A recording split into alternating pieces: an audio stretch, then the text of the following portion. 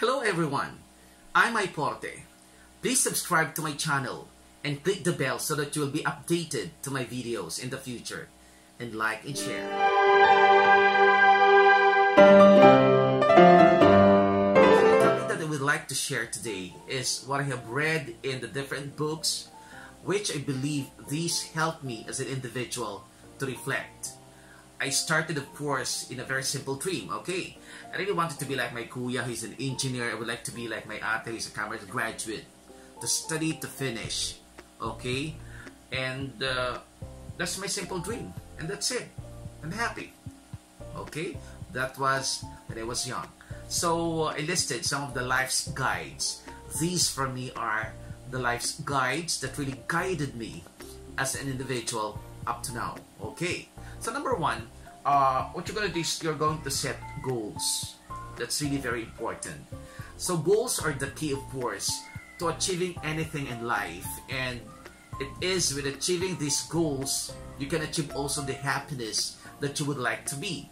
And overall goals actually is to be broken into pieces, okay? What I mean is to be broken into pieces, to be broken into a specific goal.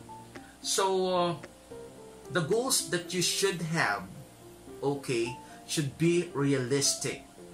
But at the same time, of course, it should be attractive enough to excite you as a person or as an individual, okay? Achieving goals actually should have excitement. So, you ask yourself, so ano ba talaga ang gusto mo sa buhay? And that's really very important. Ano ang gusto ko sa buhay? Gusto ko ba talagang makatapos ng pag-aaral? Or what? And then, dapat kasi, if you have that goal that we are talking here, there should be focus. Okay? Because you have the goals. What you're going to do is to reach those goals that you would like to be in the future. So, you're going to ignore yung mga nagsasabi na hindi mo kaya yung goal ito.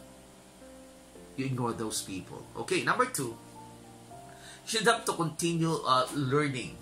So, constant learning not only supplies, of course, with the facts, with the ideas, and with, of course, enough forms of information, but it also gives you the power to think better. Okay, that's really very important, no? And you should have to keep going as a person. Continue reading, but be sure that you're going to read good books. Know how to read with comprehension. Know how to evaluate. Know how to critique what you have read. Especially now, because there are many fake news or fake information in the social media. We should be very careful with that. Okay. And then the other one is you're going to give your best always. So, do not be contented as the second best, okay? Always aim to be the best of the best, di ba? Sabi nga, kung ikaw ay isang maglalaba, dapat ikaw ang pinakamagaling sa lahat na maglalaba. Kung ikaw ay karpintero, ikaw ang pinakamagaling sa lahat na karpintero. Give your best always. Okay? And then next. So, in every failure of your life, you rise. Okay. Hindi yung pag ikaw ay nadapa, tuong ka na lang. Life, after all, is not a bed of roses. It is full of thorns. And these thorns served, of course, as the challenges, okay, to make you as a strong person. And these hindrances actually served as it will serve as the challenge also. How are you going to remove those barriers, those hindrances? Okay. And then, so sabi nga, pag nadapa ka, babangon ka lang, may mga galos ka, don't worry. Yan ay magagamot at mawawala. Okay? Next is, be always positive. Siguro kung on my part, siguro kung dinamdam ko yung mga nagsasabi noon na, naku, matanda ka na, hindi ka na makakatapos ng pag-aaral mo, I will not be happy. kung ano nararanasan ko ngayon. Okay? Maging positive tayo.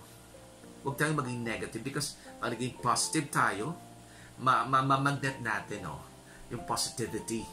Magiging malinaw ang ating utak, ang ating pag-iisip as an individual. Okay? And then, always have fear in God. That's really very important. Okay?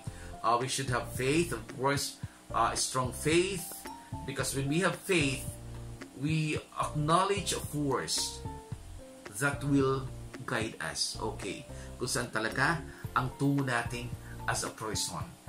And then, the other one is very important also. Have inspiration. Okay? So, make those people who helped you or make your family as your inspiration why you would like to reach the goals that you would like to be in the future. Kung ano yung goals na gusto mo, magkaroon ka ng inspirasyon para mas lalong ma-motivate ka as a person na ma-achieve ko to dahil sa mga tao na naniniwala sa akin, dahil sa mga tao na naghihintay kung anong aking magagawa as a person. So magkaroon tayo ng magkaroon din tayo at the same time ng kababaang loob. That's really very important. Pag may kababaang loob ka, maraming swerte ang darating sa iyo. You remove those negativity, remove those toxic people in your life. They will not help you.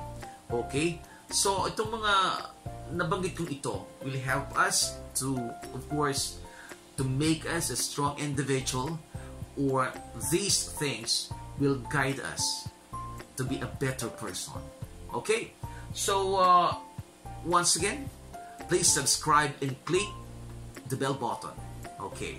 And also, like and share this vlog. So, once again, I'm May Porte. Thank you very much to all of you. God bless.